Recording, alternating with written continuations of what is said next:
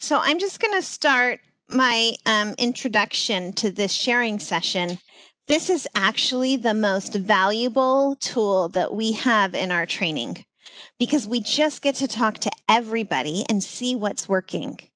So I'm going to have everybody mute themselves. And then when you want to ask a question or share an experience, unmute yourself. And then there's not so many of us that will be going over the top of each other.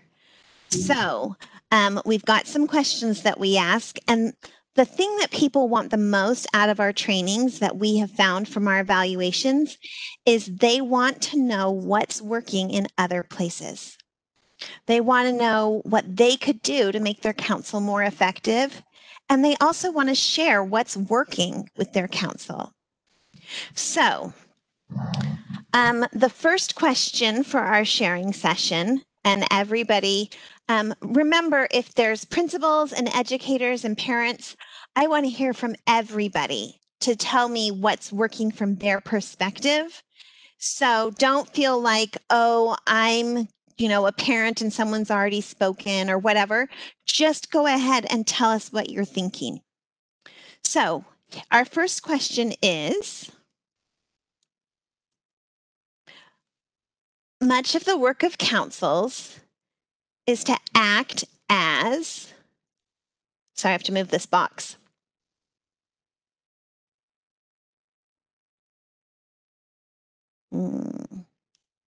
Let me just close my participants and close my chat. And Jerry, do you know how I get rid of this? Maybe like that. I can't read the question. Karen, will you read the question? I'm sorry, it's got WebEx stuff in front of it.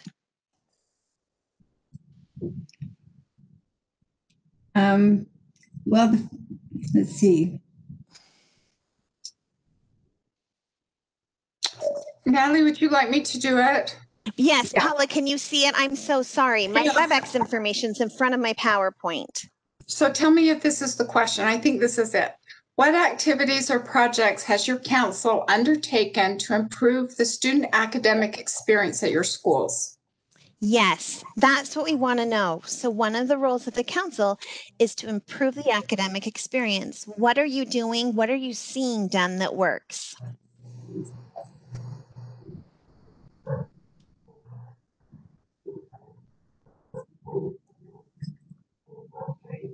Okay. Has anyone decided to unmute themselves?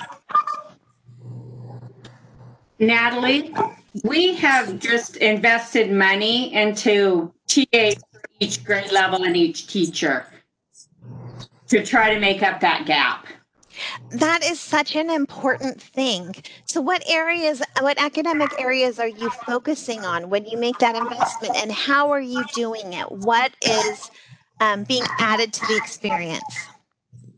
We have TAs for math, for language art, and then we have invested in a STEM program, the Infinity program, so that we can get some STEM. And then we just hired a TA that's singly devoted to a grade level. We have between 4 and 5 teachers on a grade level, and it's an all day.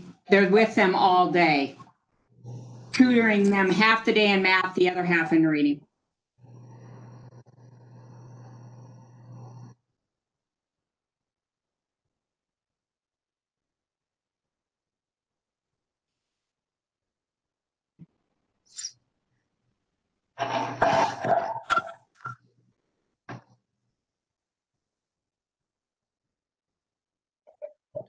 So have you seen an increase in scores with that additional help?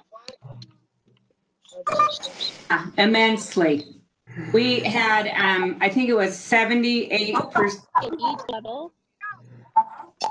We're K6. And we had 78% of our kids in 3rd grade that were on red or yellow on the Acadience testing went up to either blue or green. That's amazing. Okay, so I'm sorry, I was gone for a minute because of my internet. Donna Hunter said that we have academic trackers who also help co-teach our basic math classes. So that's like a great way to make sure, first of all, that the trackers know the students, but second, to make sure that the students are getting extra help in basic math and that the students are meeting regularly with the tracker. I love that idea. What else are people doing?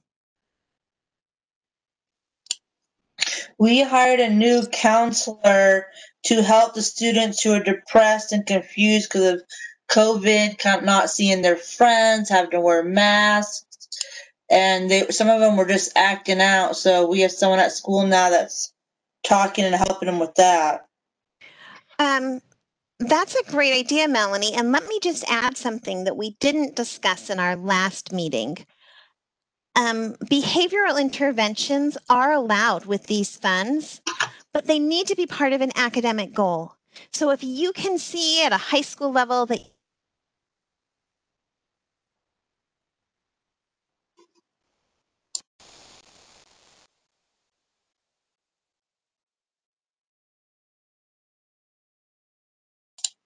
You cut out again.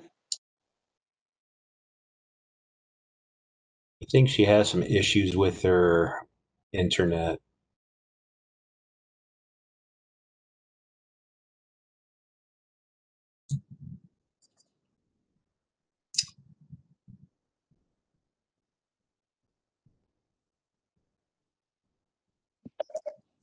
Maybe she should be part of that T-Mobile 1 million.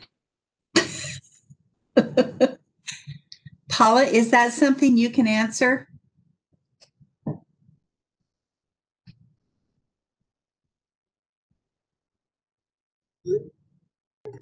So I'm not sure what the question was. I'm sorry, I was paying attention, trying to think of how I can help her with this. So ask the question again.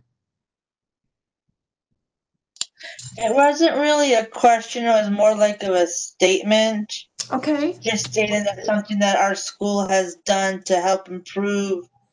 Some of the kids are feeling outcast and depressed and not wanting to come to school due to the masks, and some of them are just acting out. So we got a counselor that is not just counseling the kids, but also doing a friendship group to help them mentally with the COVID-19 that's going on. And Natalie, before she cut out, she was talking about the behavior interventions, but they need to be related to the academic. They just have to be related to the academic improvement. Well, since the kids are understanding more of the COVID-19, their test scores have gone up. Yeah.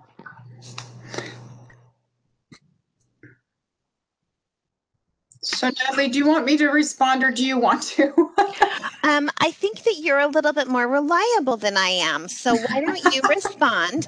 And then when you're ready for me to change the slide, if I can't hear you, you could just chat message me. So I put it on the second slide. I don't know if we're there yet, but now back to Paula. So we're learning that behavioral issues certainly are more prevalent. Well, maybe they're not more prevalent, but maybe we're paying more attention to them now. Maybe that's the appropriate way to state it. And it used to be that school and trust plans were limited in how much money could be spent for behavior. And that is no longer the case as long as the behavioral component supports an academic goal. So you wouldn't want to set a goal that was specifically about mental health support for your kids related to COVID, but recognizing that mental health is necessary for kids to learn. It certainly could be a component of a literacy goal, a science goal, a math goal, whatever it is that is your primary concern at the school. If the students need that kind of behavioral support, it certainly is appropriate. It needs to support academics first, because the school interest program is an academic program under the law. Hopefully that helps. Other ideas? One thing that our school is doing, we're a junior high, and we had our ISS counselor. I believe they hired maybe one or two other people to help her, and they identify a handful of students that are failing each term, and then they follow those students through their school day, and they meet, I think it's weekly, with a counselor and with all of the teachers involved in that student's education. And they collaborate. I think it's only like a 10 or 15-minute meeting each week. And they kind of, the teachers bounce ideas off of each other, how to help the student, or hey, they're failing in this area, or hey, they're doing really great in this class today. And our school has seen huge improvements in those failing kids with that team that goes around with them. And as they get, one student up to par, then kind of drop them off and then pick up another one as the year goes on.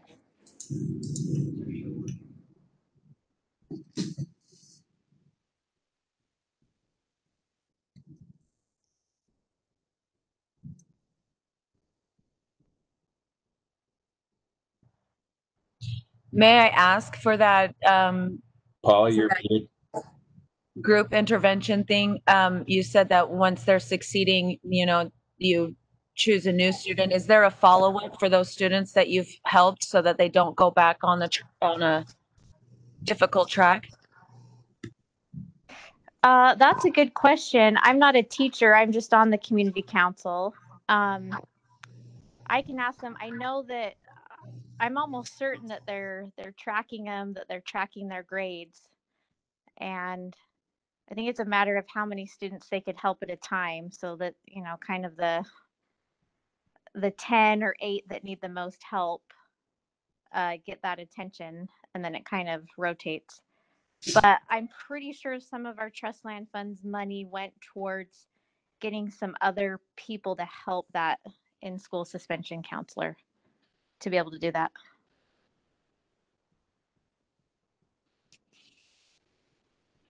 Okay, let's see if we can go on to the next question. That doesn't mean if you have other ideas that you want to throw out on the first question. This is just a sharing time. Really quick, before we start that, what Sure. grade was that school? South Davis Junior High School. Yeah, thank you. I have one if you're looking for example. Sure. Thanks. At our junior high, we find that we have between 30 and 50 students who come into 7th grade who are far below reading level.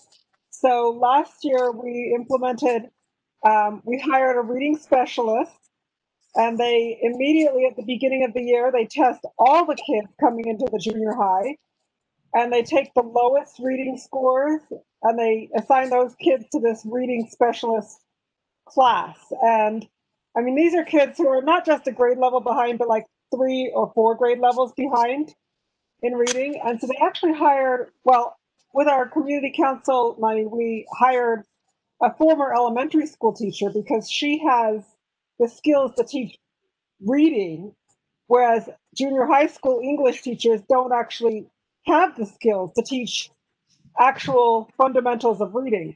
So this is a rotating class, and as track each kid, and they have these activities that, not activities, like tracking systems and materials that community council has also helped to fund. And so these kids are in this class, and they're tracked on I think they reassess them about every 2 weeks, so that once they've hit the right grade level, then they're rotated out of the class and back into just the regular English classes. And this has helped because what they were finding is kids who were that far behind in reading were failing in all the subjects. And yet, even though the teachers knew this, they didn't have the skills to go back and teach a kid how to do basic reading. So hiring that specialist it's an ongoing project, but we've already seen successes of kids rotating out of it. And, some kids just need to fill in a few blanks and then they can read a lot better. And then connected to that, our community council also helped create a reading library for the special ed group. So the kids have ongoing reading needs. And these books were not just, they were lower level reading, but on topics that are appropriate for junior high school kids. Does that make sense? So they weren't little kid books.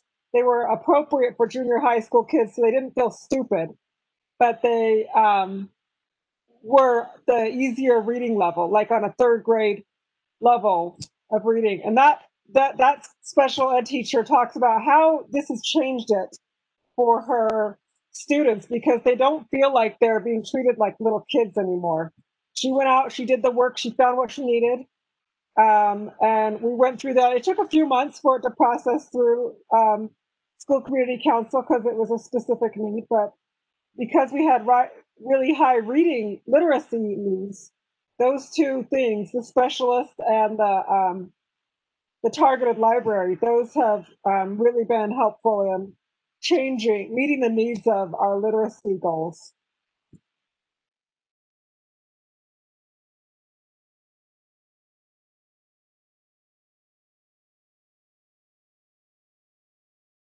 I keep forgetting to unmute myself. Sorry. These are excellent ideas. Thank you so much for sharing.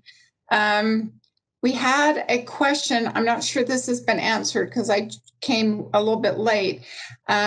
But Sharon is asking, what are elementary schools doing to get the arts back into schools? Can we help fund this as part of the academic goals? I know music definitely has been proven to help academics, for instance. What about other arts? So I'm going to answer part of the question, then throw it out there for you to talk about what maybe schools have been doing. Art is part of the curriculum, and anything that is in the core standards can be identified as schools' greatest academic needs. I expect in Natalie's training, she pointed out that there is a list that schools must address first, but if the school is addressing that list of needs, they can certainly address anything else in the core standards that they want to, and certainly art, including music, is part of that standard. So. Sissy is saying she highly recommends hiring an elementary teacher.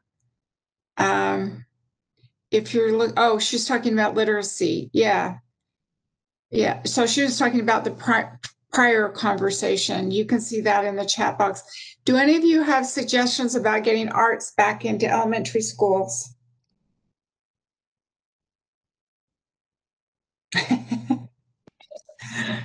When my youngest is in kindergarten now, when he's in first grade, I volunteered my wife to start a children's choir at our elementary school. Good for you. And it was nice of her to accept that assignment. The principal was all over the action. Yeah. I know that there are schools that do integrate art into elementary schools that integrate art into other subjects.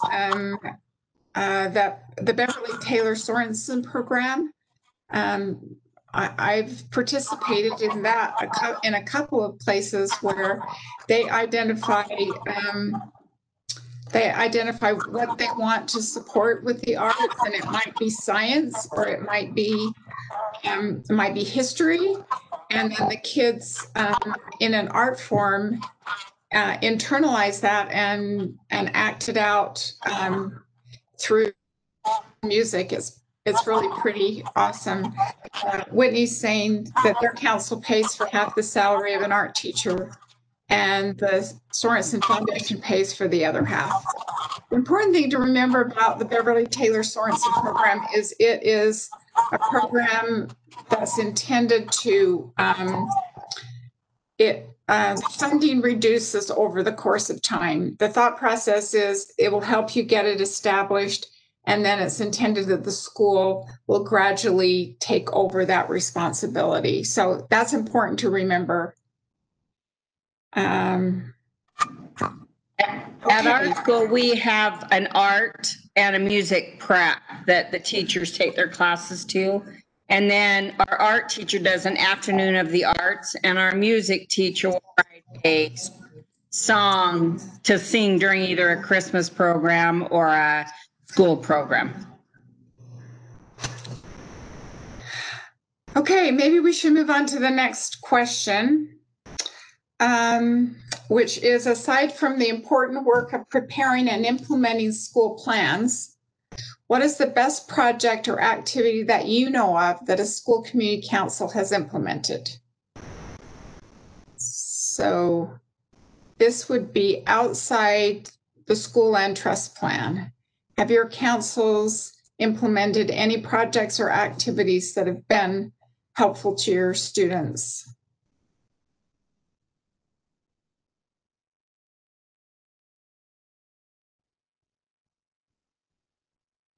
Yes, without using the funds. Yes, so if it's not academic, you're not going to be using school land trust funding. But a council certainly can take on other projects. Maybe I can share a couple from when I was on a high school council, and this has been a long time ago. But I will tell you that we had a very engaged high school community council the last couple of years that I served, and there we instituted an art gallery. So that could display student artwork in the school. So it was actually a teacher conference room where they started holding meetings when when district people would come to the school or when officials would come to the school or whatever. But it was a room, and they arranged it so the tables could be rearranged in different configurations, and student artwork was placed in there as a showcase. We also did a Hall of Fame. There was a decision, the council would choose a teacher, a former teacher, well, it could be a current or a former teacher, a former student, and they would be inducted during the week of homecoming into the Hall of Fame. And there was an assembly where those people talked about their time at the high school and what they wish they had known when they were in high school, and how high school helped them prepare them for what they were doing. And that was a cool thing that we did. We also had a couple of really concerning safety issues. And we were concerned about a part of the parking lot that was not lit. And of course, after games, that was the place where fights and things like that would happen because it wasn't lit. Also took on a project to light that part of the parking lot. And it took us about 3 years, and we partnered with the Education Foundation in the district so that they helped match the money. But there was a fundraising project that went on for the course of 3 years, and we appointed a task force and a parent who helped us get that done. But anyway, all 3 of those were projects that the council just took on, but didn't have anything to do with the school land trust program, really. Do any of you have other ideas? Our elementary school community council organizes Spanish interpreters for parent-teacher conferences. No cost, but it's our responsibility to get volunteers and pull it off. That is awesome. Our school, our community council, we implemented a Pride Squad. So all of our 6th graders are part of the Pride Squad, and they rotate what they get to do. And so there's a group of them, and one makes morning announcements, one makes afternoon announcements, one makes sure everyone has a friend on the playground, or they make sure the equipment's out on the playground, or they set up for assemblies, or they help in the lunchroom. They just all have something that they do, and it's really helped with like communications and social skills for our older students. Great idea. Are there any others? I think this is an area where council sometimes don't realize there are other things that they can be involved in if they choose to. It's not required, but if you choose to take on other kinds of projects or you see a need, it can take that and run with it. Okay, another one. Go ahead.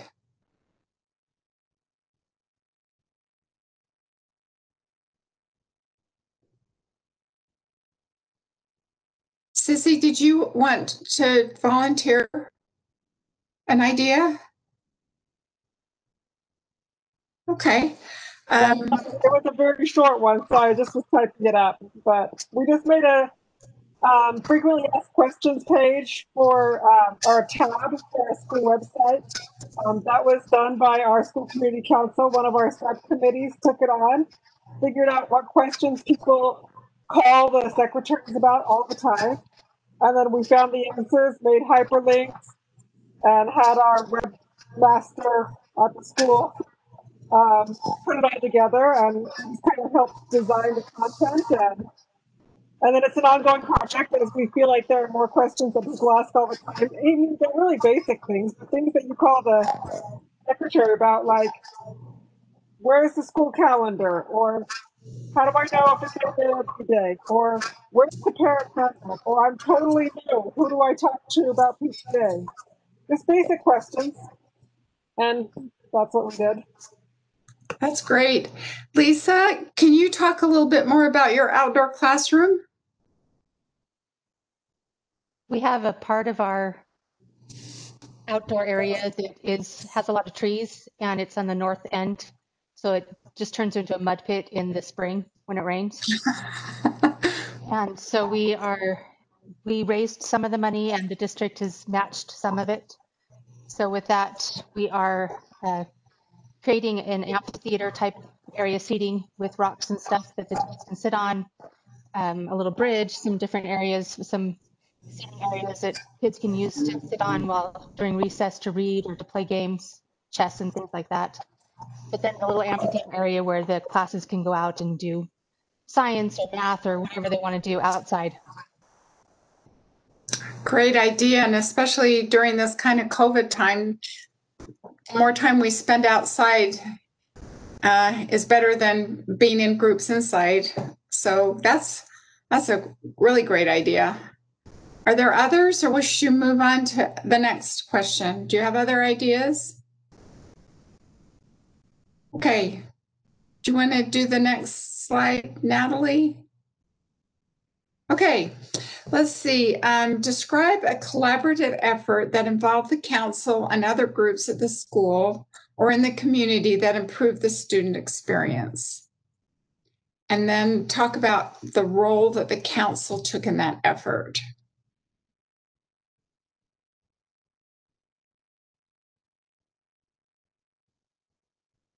Anybody? Our school is just doing with the safety and the digital citizenship. Our PTO takes a big part of that and does the White Ribbon Week and makes sure that they work with the computer teacher that we have. And so they all kind of work together to make sure that digital citizenship and safety, school safety is all kind of covered with that White Ribbon Week. Great. And what part does the council, what's the role of the council in that project? Mostly just to kind of talk about when timeline wise that fits into the school year and just kind of have an open discussion. But the PTO really does most of the actual legwork of making sure it happens. But just because it's part of the plan that we're supposed to oversee, we just make sure that that gets put into the school year. It's more of a coordination role. Excellent. Good idea. Other ideas? Yeah, I have one. We have a walk to school safety plan, and noticed that one of our sidewalks was the kids had to cross the street twice in order to fulfill the safety plan because there was no sidewalk. And so the council worked with one of the parents to write a grant to UDOT, along with our principal, to get money to have that sidewalk put in. And we worked through the city council as well, and the property owner of the property. And so it was a big team effort. We got that sidewalk put in so the kids can just have a straight shot to school. That's awesome. Anyone else?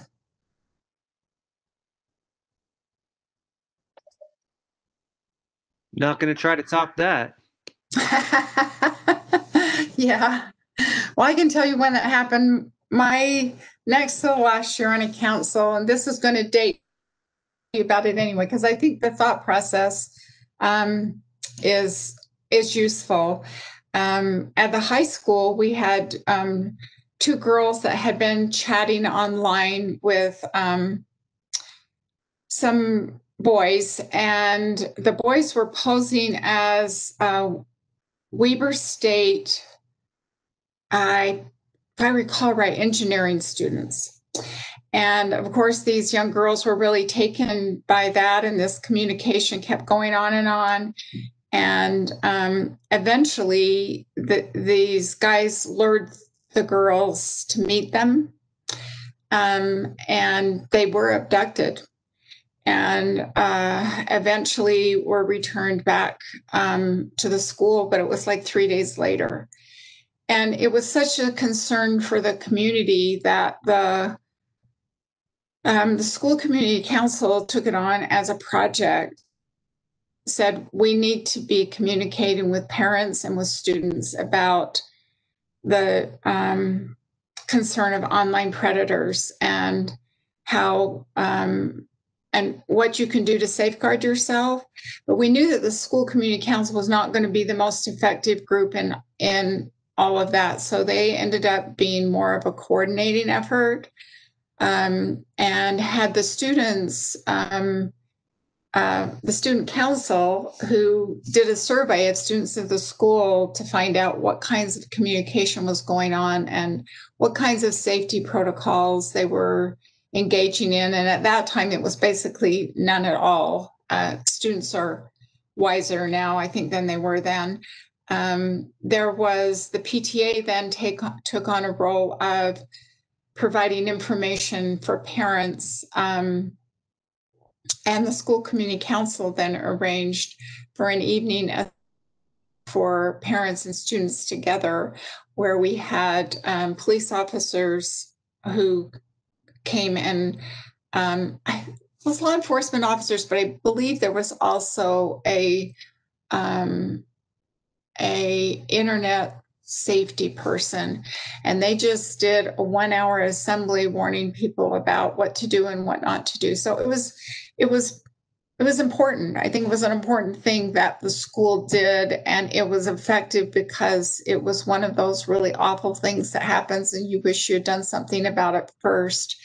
But it was the council that did the coordination, and then each one of the entities took a piece. Hopefully we prevented other missteps from happening. Let's see, we've got in the chat box, we have an area of our grounds elementary. Oh, that's where you explained. Thank you for doing that. Is there anybody else who has a thought they would like to share?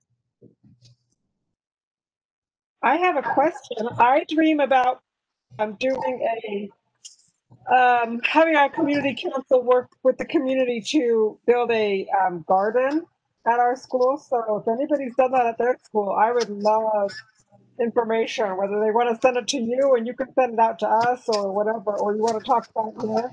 I would love to have a garden in our place done by the council. So are you talking about like a vegetable garden? You talking about a nature garden? What are you thinking? Well, any of it. I think about a school I visited back east a couple of years ago, and as part of their playground, they actually had an area where they had planted vegetables, but also flowers and also herbs.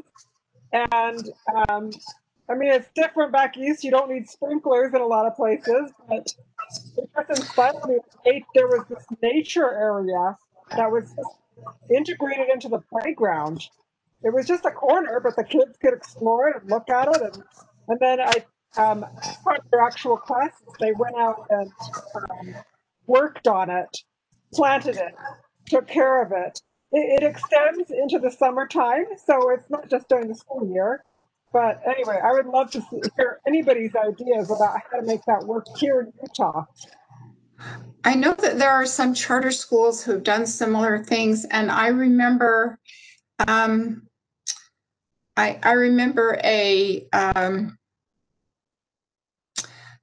Springdale, Utah has a little school, and I went there about, gosh, it's probably been 14 years ago or so, but they actually planted the garden with school trust lands money, and it was part of a science program and part of a finance program where they actually planted the vegetables and fruits and vegetables. There were grapevines too, as I recall. And then when the garden started producing, they actually sold them. And so it was an elementary school, but it became part of a project where they, where it integrated a number of parts. It was Springdale Elementary. If you'll send me an email, I don't know if I can still find those because I don't think our database is quite there, but I could put you in touch with the school. Karen, you may know of charter schools that do that. Can you help with this part? I know that there is a charter school out in Tooele that is doing that. And I just want to make very clear that they did use trust funds, but they did it with, like Paula indicated, that it was in conjunction with an academic goal. In the science area is the one I think theirs was. I can't remember the name of the charter school, but I know it's in Tooele, the Tooele district at least. But I can find out that information. And if you would send me, or if I could get your email address, I would have to send you the name of the school. I apologize. I don't know that just offhand. Okay, good ideas. Anything else? Any other ideas people want to share or questions you might have? I have our elementary school. We rent a garden plot at a community garden that's maybe a block away. It's not part of the school community council, so you'd have to talk to. We have a green team, is what they call them, and they take care of the garden all year and during the summer, and they orchestrate everything there. So you might want to talk to the green team leader at Woodstock and find out more about what they do, because it's been great. I've been a member of that, and my kids love going to the garden and helping plant things and harvest and weeding during the summer. Each family they just have families sign up for a week to take care of the garden over the summer, and we have like a fall festival where the kids come and they can decorate a pumpkin and just fun stuff like that. But we also do trips where each grade will go over to the garden and plant in the spring, plant something, and then in the fall, they go back and they harvest. So each kid gets to harvest and plant in the school year. You know, that's a great idea. I know that there are some districts that have policies that might prevent that from happening because they've had gardens in the outcast that got overgrown and people didn't care for them or whatever, right? I mean, so if a school could do it as a club or a class or something on property that's not on the school property, they could still have the same experience if you run into an issue where it's maybe not allowed. That's a really great suggestion. There's some really great ideas in the chat box. We did have a question. Anybody have ideas for supporting ELL students in high schools? If any of you had experience with that?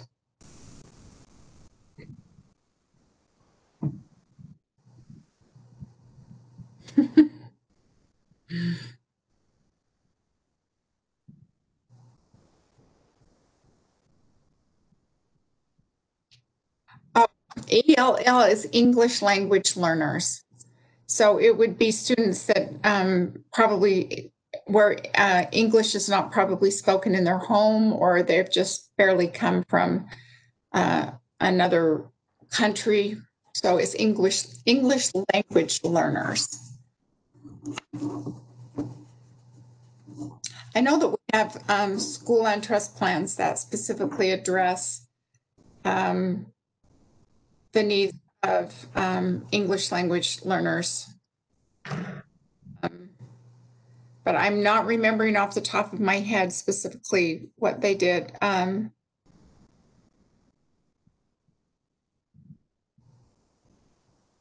Okay, so Paul is asking, what is the most successful activity you have had to get parents involved that worked? I know that that can be a challenge, right?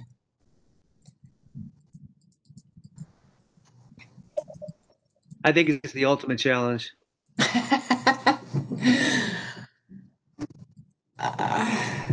You know, it's interesting. A couple of principals called me this year, one from Park City, and he said they have never had a need to hold a council election because they, you know, they were in the begging mode. And this year, for some reason, 14 parents applied and they were having to figure out how to hold an election and turn anyone away, right?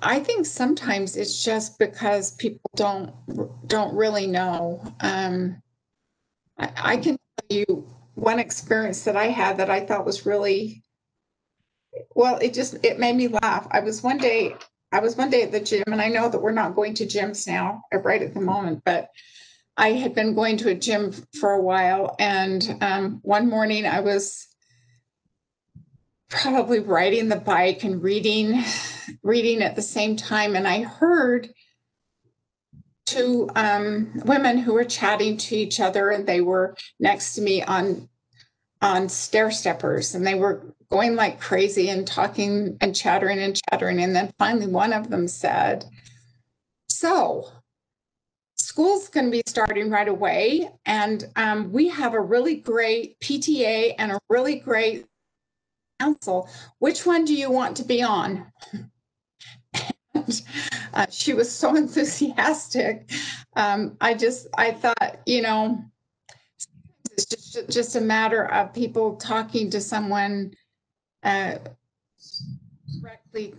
to them. And before they were through talking, she said, "Well, what do each one of them do?" And so the one who had been on explained, and she said, "Well, I think I'm going to try the school community council because I would really like to be involved in a science program or something." So sometimes it's just a one-to-one thing. I think sometimes also people don't understand how much money a council has. But Paul, maybe you've tried all those things and they didn't work. Okay, so I've said this before in other trainings in past years, but honestly, one of the things that worked best for us to get parents onto SCC, and I'm on both elementary and junior high for the last 4 years at junior high and 8 years at elementary. And the best thing is to find people they're kind of done with PTA because PTA is so program oriented and kind of creativity oriented. And sometimes people burn out of that constant fundraising, creative, come up with read-a-thon and all that stuff. They're tired of that. And if you can find somebody who still loves the school, but is just wants something new, I go and say to them, hey, you seem like a person who really wants to be involved with the actual nitty gritty, looking at curriculum, looking at testing, working with the teachers one-on-one, and SCC is for you. It's not the same as PTA. So sometimes it just helps to differentiate between those two because they can be lumped together in people's minds, but PTA is a very different beast from SCC. And I don't know, for me personally, I found my people at SCC. I'm much more logical and want to figure out the problems and then solve them. And PTA is so awesome and fun, but it gets tiring sometimes. So that's my 2 cents on that. I think that the question I was asking was more, what activities have you seen to get the parents involved in their kids' learning and in the classroom and stuff like that? Because as a community council, we talked about, well, I went to a meeting in the spring with the district, and they talked about, what have you done? And I think the more we've reached out to the parents, the more they've reclused, because a lot of them just want to send their kids to school to be taught. And I think these teachers are being held to a standard that is unattainable as far as getting parents involved and teacher success or student success and stuff without any support from the home. So it was more, have you done anything? Have you seen anything, any activities or stuff to get the parents involved in the classroom and in the kids' learning? Paul, I would like to mention something that when I was doing a training at Northwest Middle School in Salt Lake District, I went to the community council meeting, and there sat about, I think there were 2 parents there that did not speak English.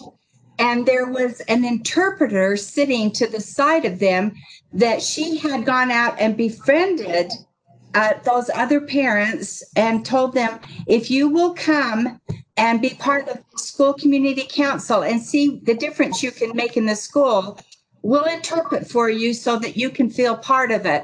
I know that may not be an answer to get parents, but one of the things that we hear most often is the diversity of school community councils are not reaching out to maybe some of those who are from different countries. So I thought I would just throw that out as an example of a success of how a school actually went out, got the interpreter, befriended them, and then while the meeting was going on, the parents, they had made arrangements for the parents at the end of the meeting, go into the library and to learn English. I thought it was amazing.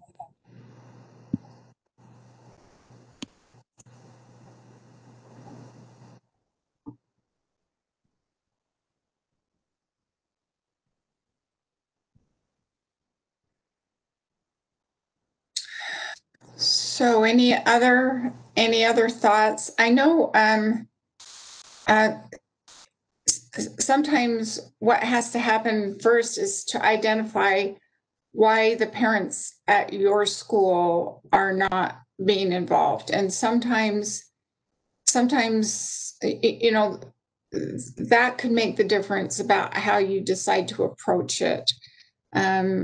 One time when I was doing a training, we were talking about parental involvement specifically. The concern came up that sometimes there are parents of students in a school where they've come from cultures that parents really weren't welcome in schools. And so this community council chair had decided that she was going to try and engage parents in the school just to even set foot in the school. And I understand we're not doing a lot of setting foot in the school right now, but I think it's an important lesson for going forward. And she said, I didn't know how I was going to overcome that challenge. But she decided that every parent cares about children and they will come out if it has to do with the safety of their kids. And so she organized some of these parents into a project where they were helping kids cross the street to school.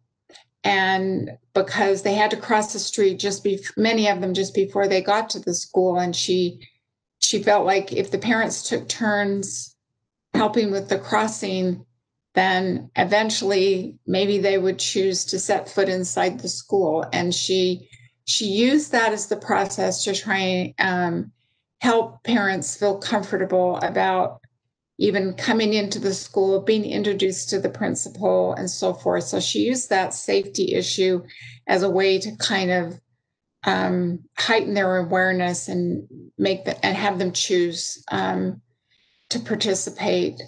Sometimes, of course, parents are not involved because they're working 2 jobs, and then that's kind of another issue. But it doesn't mean that parents can't be engaged. They just maybe can't come to school to be engaged. They can still be part of helping their children at home. And I think you make a really good point, Paul. Students, we know, do better when parents are involved in their education. I would add that in my experience with multiple schools, look at your secretary and how does walking in the school feel?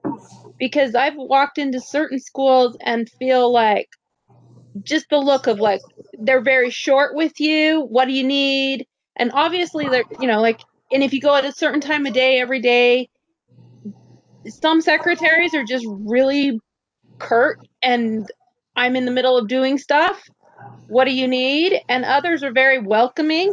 And even that will just change how people feel about your school and how they feel about coming back to help. Like they came to help one time, they felt like they were in the way, and then they don't come again. Our secretaries are amazing. So, and I've been different times of the day. They just so.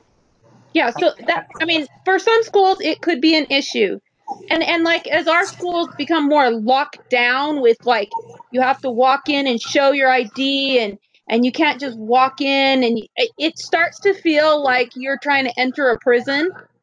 That can start, you might feel like they know you and it's good, but it's worth asking your parents, how do they feel when they approach the school? Do they feel like they are welcome to be there? That's a good suggestion. Thank you.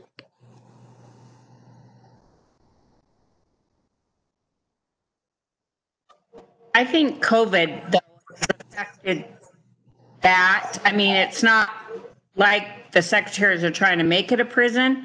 It's just we have certain regulations that have to be followed. But I definitely think secretaries can make you feel welcome while taking your temperature and having you fill out a questionnaire. So I think you're right in that the head secretary is an important part, but I'm not sure how we can get around the feeling of having to check in and all of that stuff because of COVID. Well, I mean, you're talking about like, even if it's just like, hi, how's your day? Instead of grumping that they had to stop what they were doing. And if you have a secretary that isn't that's great. And so, and it's hard because sometimes I feel like the more you show up, the more they're like, oh, I know you. But that first impression can make a big difference. And some that small chat, but it's not just the secretary. Like, do you feel like you know where to park, what door to come in? Do you know those things? I mean, back to that, adding the frequently asked questions to the website comment, do you feel like you're engaged and you're part of the part of that school community? You're like, your child is there, but do you feel like you're part of it so that you can come and join? Like when my oldest went to kindergarten, I'm like, I got no idea what I'm doing. Where do I go? How do I and so having somebody like walk you through it would be make a big difference. I agree 100%. Your front office is your first impression. And if that first impression isn't positive, then who would want to come back? So I 100% agree with you, Ellen. That is where you make or break a lot of relationships. And I agree. That's a good first impression. I think maybe the idea of giving the parents when they come into kinder have like a parent orientation day where they know how to get around the school and stuff like that. That's a good or even other schools at different levels when the kids first get to that school. That's a good idea. But even I guess my main question is how do we get the parents to care even enough to want to do that? Because I think if we offer something like that, you're still going to get 5 kids or 5 parents out of a whole grade level coming in for that orientation. And Honestly, go ahead. Paul, I think you're asking like the one unanswerable question that everybody's asking is how do we get the parents involved? Parents have a lot on their plates right now with work, and they're exhausted. Their children have a ton of homework. So not only are they spending all day in school, but they're coming home with all this homework. And so the children are frustrated. It becomes frustrating for the parents.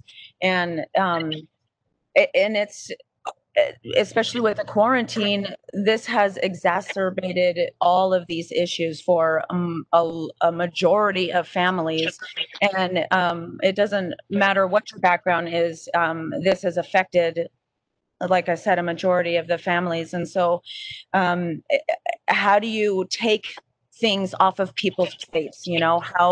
How do you relieve their personal stress in order to give them that sense that they can feel engaged and that they can because it is stressful right now for a lot of parents, especially when it comes to school and homework.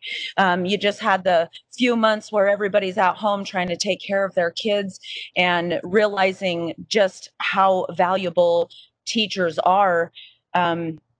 Maybe a good way to go about that would be having a better connection with teachers and parents, because now that parents have an idea of what teachers go through, and also the teachers need a lot of support right now with all of the changes and virtual learning and things of that nature. I think the biggest thing is how do we create an atmosphere that allows people to be engaged? Thank you, Amber. Those are really great comments. And there have been great comments in the side chat. I really like Jennifer indicated that she's here because a friend invited her. And Sharon Karchner said, yes, we need to invite people we know or meet. So this is we're at the end of our hour, and we've had some really great sharing. Thank you for being here and being willing to share.